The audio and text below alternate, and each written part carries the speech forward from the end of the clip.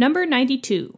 Use the periodic table to give the name and symbol for each of the following elements. And then I have A through D. So let me just quickly write that over on the, we'll do it on the left side this time. I like to switch it up. So A, B, C, and D. Okie dokie. Now we need the name and the symbol for an element that's being described in A and D, A through D. So just know that the symbol is the 1 or 2 letter code based on the element. So for example, nickel would be Ni, and beryllium would be Be, and nitrogen would just be N. All right? So let's get to work. It says A, we want to know what the halogen in the same period as the alkali metal with 11 protons. So first things first, we're talking about periods here. Periods on the periodic table always run from left to right. Remember, groups are the ones that go up and down. So, for example, this whole group, well, this whole row would be classified as period number 4. This whole group would be classified as group number 13 because it's going up and down.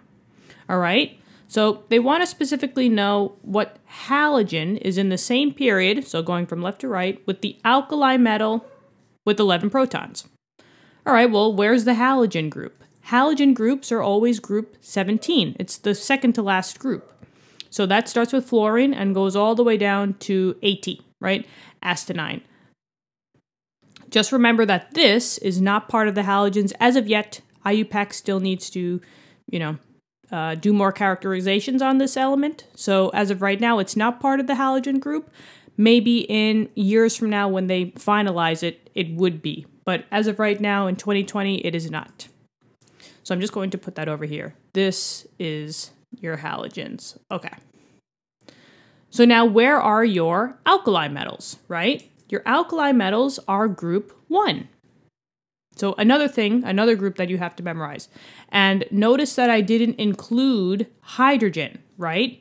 It only starts from lithium and goes all the way down to francium. So I'm just going to put this over here. These are your alkali, and I'll just put M here for metals. Hydrogen is not part of alkali metals because hydrogen is a non-metal. So it cannot be classified as an alkali metal, right? Because it's a non-metal. And which one has 11 protons? Well, that's the atomic number. Remember, the atomic number is always the number of protons. So it looks like it's going to be sodium, right? Sodium has the 11 protons, atomic number of 11. So now we just got to figure out which halogen is in the same period. Well, if I go across the period number 3, the halogen would be chlorine. Simple as that. So they want the name and the symbol. So for A, it would be chlorine, CHLRINE, and then Cl would be the symbol. That's the answer to the first part. B, they want to know what's the alkaline earth metal in the same period, so going from left to right, with the neutral noble gas with 18 electrons. All right, so here's 2 more groups that they're talking about. Where are the alkaline earth metals? And what noble gas are they talking about that has 18 electrons? So first, let's do that part. Noble gases, we should know, is all the way on the right-hand side. It starts from helium and goes all the way down to radon. The same reasoning behind why TS is not part of the halogens, OG is not part of the noble gases. They still need to do, more testing. Okay. IUPAC at least. So now, which noble gas are they talking about? Are they talking about helium or neon, etc., etc.? They're telling you that it's the neutral noble gas that has 18 electrons. And if it's neutral, that means that the electrons has to equal the number of protons. Right? So they should be the same. So 18 electrons equals 18 protons. So if I scan my noble gases, which one has the atomic number of 18? Oh, it's argon, right? There it is. So now, that's what we're starting with, and they say that it's on the same period, so I'm going to go this way, right? But which element is it? Well, it's part of the alkaline earth metals. Where is that group? That's group 2. And that goes from beryllium all the way down to radium. So all of this is part of your alkaline, I'll just put earth EM, alkaline earth metals. So which one is it? It's on the same period, so it would be magnesium. Pretty simple, right? Pretty straightforward. So magnesium, and the symbol is Mg. That's the answer for B. Let me just make that a little bit. Okay, perfect. There you go. Next, we want the noble gas in the same row as an isotope with 30 neutrons and 25 protons. All right, so we need to find a noble gas that's in the same row as the isotope with 30 neutrons and 25 protons.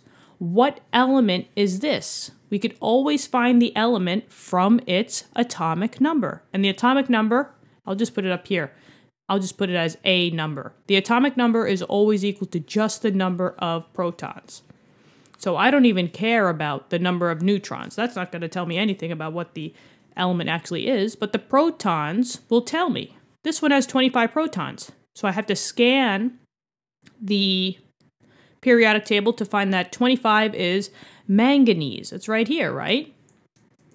They're saying which noble gas is in the same row. And remember, rows go from left to right as well. Columns go up and down. So a row is the same thing as a period. Okay, so we're looking in the noble gas category, so that's this group right here. Which one is it? It's got to be in the same period, got to be in the same row, so it would be krypton, number 36. So that would be the answer for C, krypton. K-R-Y-P-T-O-N, and symbol is K-R. That one's done. And then last but not least, D. They want the noble gas in the same period as gold. Okay, well, where's gold on the periodic table? Gold is AU. So that's all the way down here. It's in the same period, so it's got to be from left to right, and it's a noble gas. And we just said before that the noble gases are here. So if I scan this, it's got to be radon, Rn. That's as simple as that, right? So this is radon, R-A-D-O-N, and the symbol is Rn, and we are finished. So, yeah, I mean, this one was pretty simple, right? If you want more practice like this, go back to number 91 if you haven't done that already. It's basically just the same as this one. This one I think is a little bit more challenging, though. All right, so this is teaching you how to work your way and manage your way through the periodic table, which is super important to know. So, yeah, keep studying hard. Thank you for coming here. Hopefully this helped. If it did, give this video a like just to see if I'm doing my job right. Yeah, subscribe to the channel if you like. That would help us out a lot. I appreciate all you guys. Thank you so much for the support. I'll see you guys in the next question. Bye-bye.